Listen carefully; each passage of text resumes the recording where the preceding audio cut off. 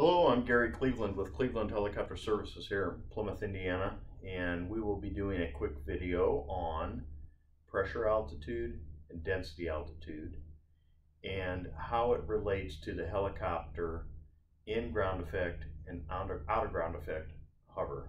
And we'll go through a scenario that you may face on your helicopter practical, otherwise referred to as check ride.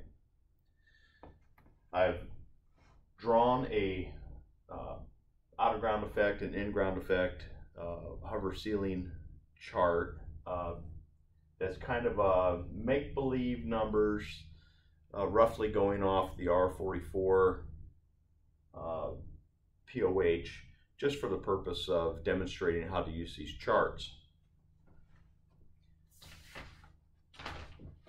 If you go online, you can actually print the in ground effect and out of ground effect charts from the R44 Pilot Operating Handbook.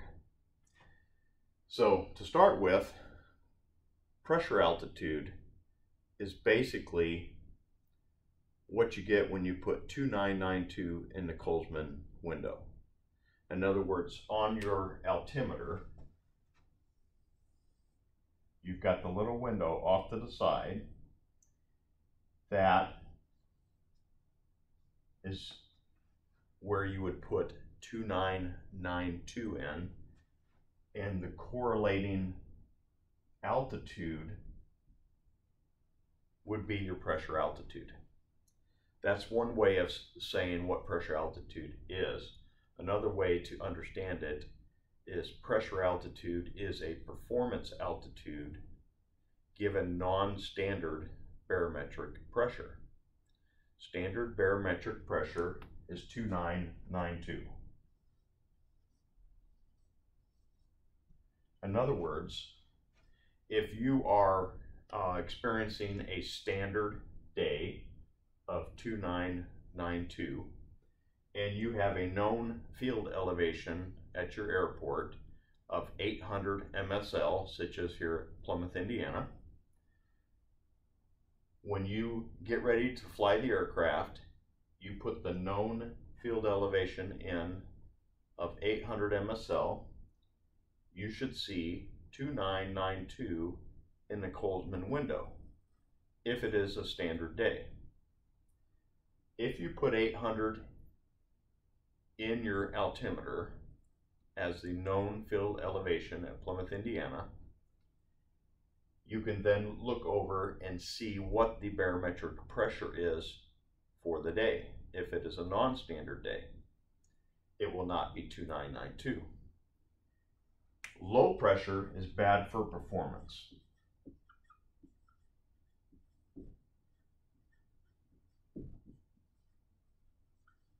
In other words, if the barometric pressure for the day is less than 2992, that is low pressure. And that starts to cut into the performance of the helicopter. The helicopter will perform as if it is at a higher elevation, closer to its ceiling. High pressure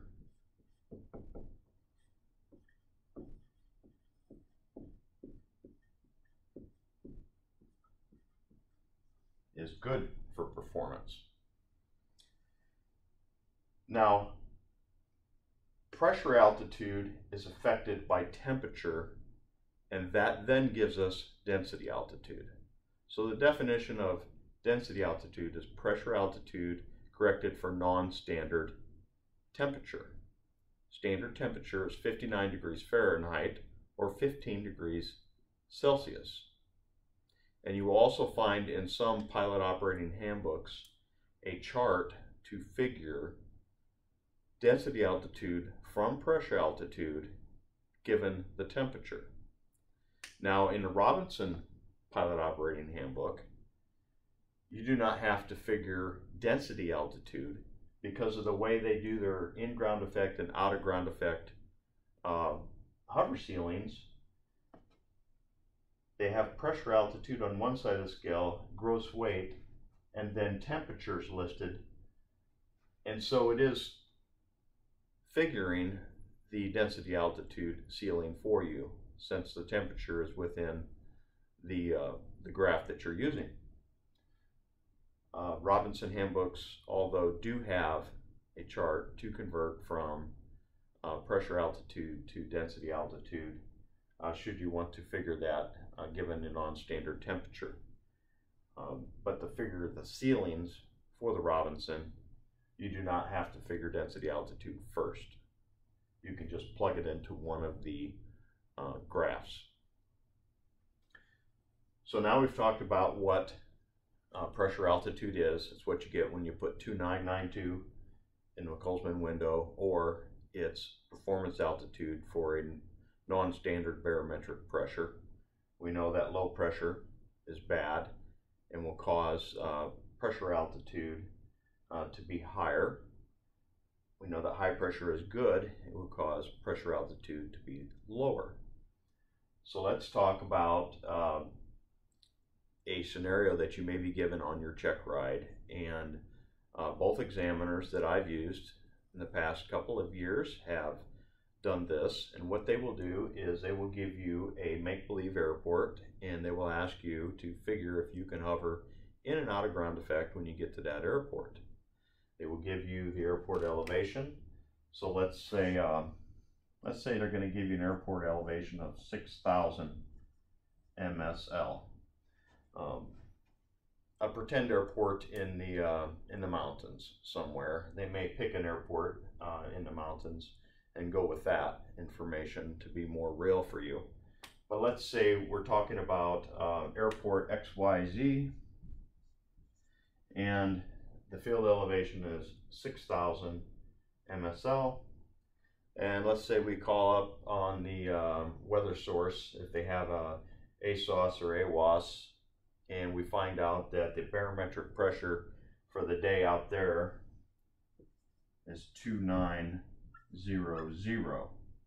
So we know right off we have a low pressure day, which is going to raise the performance altitude. In other words, the pressure altitude will be higher than the 6,000 known MSL.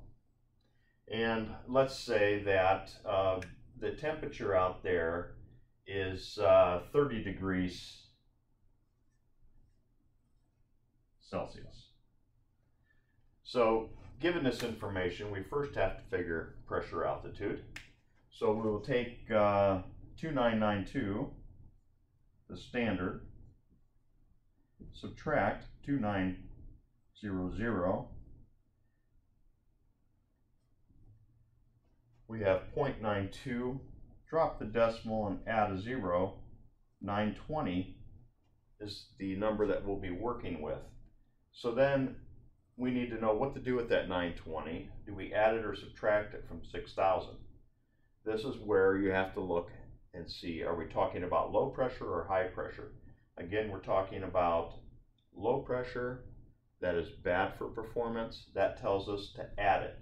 So the helicopter will think it is operating at 6920 MSL. That's our pressure altitude. So now let's look at how to use these graphs. Can we hover in ground effect when we get there? Let's pretend that the helicopter weighs 2,400 pounds on this given day, the way we have it loaded with cargo, people, and fuel.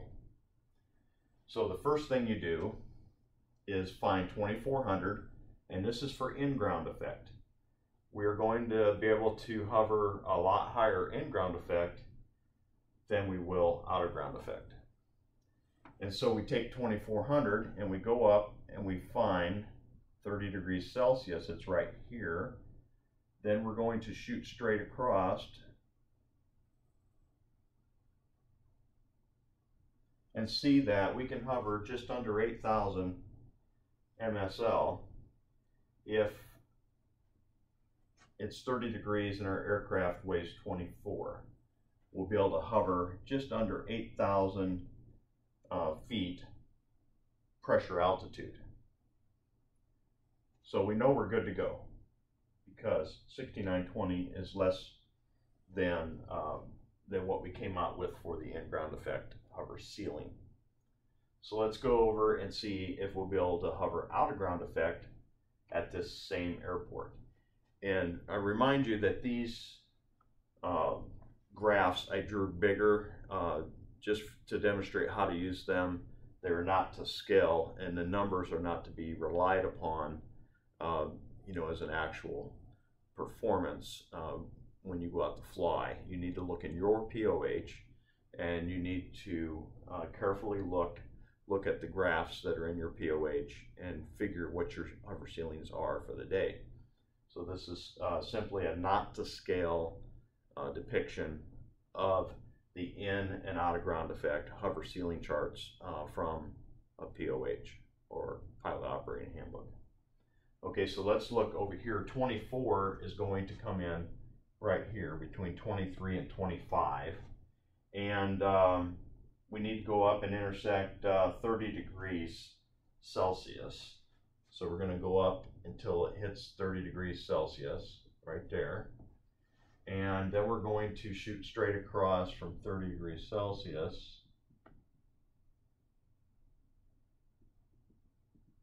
And it looks like on this not to scale chart, our pressure altitude hover ceiling for out of ground effect is 5,000 feet. And we look back here, and guess what? We're not going to be able to hover out of ground effect at this airport given the conditions on this day. So that would be your answer then for the examiner when he comes back in the room after giving you a little bit of time to do this performance calculation. Would you fly out there on this day? Possibly yes, because we don't need to hover out of ground effect. We do need to hover in ground effect when we get there at the end of our approach, and again to take off.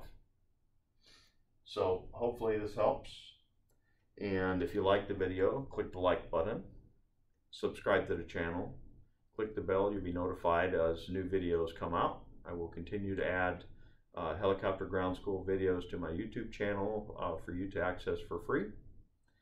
And keep in mind that my videos are not edited. It's just me being me, teaching you on a whiteboard here at Plymouth, Indiana, just as I would if you were right here in the room. And we hope to see you someday. Thank you.